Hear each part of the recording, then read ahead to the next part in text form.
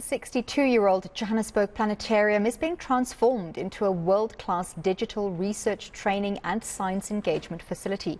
It will become the Wits Anglo American Digital Dome, providing access to a cutting-edge 360-degree visual experience. Let's find out more from the director of the Wits Centre for Astrophysics, Prof Roger Deane. Thank you so much, Professor Deane, for joining us this evening. Firstly, can you tell us about the technology that will be available to the public at this upgraded planetarium? Yes, so we're really excited to convert from our 62-year-old analog star projector to digital projectors. We will have the final configuration to be decided, but a large number of high-power digital projectors that will all be illuminating this 360-degree dome and be able to project any kind of image. So it'll be an IMAX-like experience, but in 360 degrees. Of course, with all the benefit of the wonderful scientific engagement that one can do with researchers right on the Wits campus. So I remember, and I think many people will remember going to the planetarium during their school years. For me, that was many, many years ago. And you know, it was quite basic. So what kind of visual experience can visitors expect? Paint us a picture.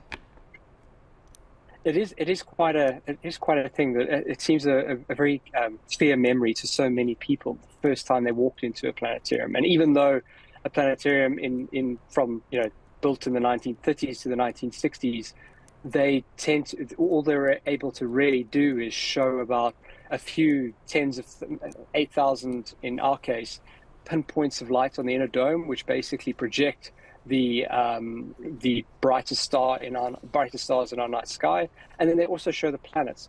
The fundamental change here is that instead of just observing that from a static position, you're now able to launch into the universe. You're able to go into orbit around other planets and perhaps see what the stars look like from there. You're able to dive into the early universe and explore, conditions around the earliest galaxies and stars and black holes as they form. And you'll be able to look at star birth. We do these incredible simulations of all these things at the moment, and we've got amazing telescopes that are capturing data that just give us a completely transformed view of the universe compared to when these first analog star projectors were designed about 100 years ago. But what we're really excited about is this will still retain its heritage as a planetarium, but we're calling it a digital dome because once you have that capability, you're able to use it in a far broader range of applications. So we're extremely excited in this sort of digital playground. We'll be able to test all sorts of things, whether it's looking at biodiversity and its change over time, whether we're exploring under the oceans, whether we're mapping out other planets. There's just a whole range of different applications that are extremely excited to try out. So as we leap forward in terms of technological advances and the masses of data that are going to be generated and will need to be analyzed and will become available to people, what kind of doors does this new facility open in terms of research specifically? Yes, so so many of our scientific disciplines are now very much data-driven. We live in a data-driven era, and the onset of machine learning, in which you see in your daily life, through use of on social media, whether some of these things running on your smartphone, we're applying those to many scientific disciplines as well to try and deal with this deluge of data. So it becomes a lot more intuitive to deal with this, visualize some of these effects, the data itself, and the what the algorithms are actually doing in a particular scientific application on a grand scale. Especially if you think about very, very large data sets like we'll have with a square kilometer array, getting a researcher to immerse themselves in that on a 20-meter dome is just a lot more conducive to understanding that data in a more effective way than compared to on your laptop.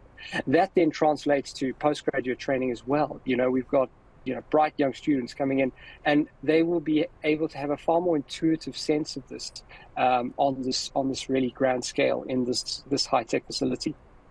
It sounds incredibly immersive and very exciting, but it is a phased approach to this upgrade. So when can we look forward to the first opening? So last night we had our groundbreaking event, which was the announcement of funding for Stage 1 and Stage 2. So Stage 1 is the digitalization of the auditorium, the projectors that I was talking about, and the high-performance computing that's required to drive that. We will have a science and technology exploratorium in the foyer of the old 62-year-old building. And then there's a North Wing expansion. And there we will place a whole lot of meeting space and content creation capabilities, as well as a seminar room. And what we want there is basically a space where we can drive the academic program that is being delivered in the auditorium.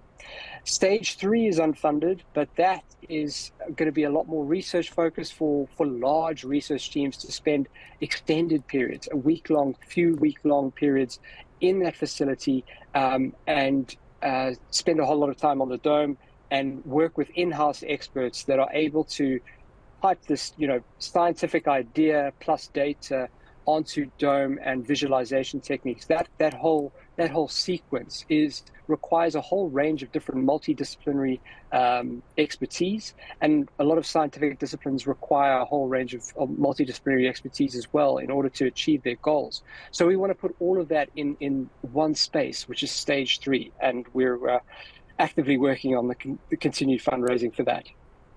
So the South African Astronomical Observatory in Cape Town is the oldest permanent observatory in the Southern Hemisphere. That turned 200 in 2020. And of course, South Africa's involvement in the SKA project really makes us an international player when it comes to cutting-edge astronomy. But so where do we feature now? Where does this transformation of the old planetarium place us in terms of international competitiveness? Yes, I mean, the history of astronomy in South Africa has strongly leveraged our strategic geographic advantage. We've had clear skies and a clear view of the center of our Milky Way down here in Southern Africa. So this is, was a lot of the motivation for these observatories and a lot of the motivation for siting these major facilities here on South African soil. So upgrading the planetarium to something like a world-class facility that we've envisioned is fantastic for several reasons. We've discussed some of the research, but one of the things we really want to be doing is attracting young people into science, attracting them into not just astronomy, but a whole range of scientific engineering degrees, and looking at, diversifying a whole range of specialist skills. I think we've seen in recent times just how important problem solvers and scientists are in dealing with global and national challenges. So we want to position it to attract more young people to come through that and see just how much exciting science is happening around the country. And this will be a nexus for it in Johannesburg. Well, we certainly are very excited for you. Thank you very much for speaking to us. That was Director of the Wits Centre for Astrophysics, Professor Roger Deane.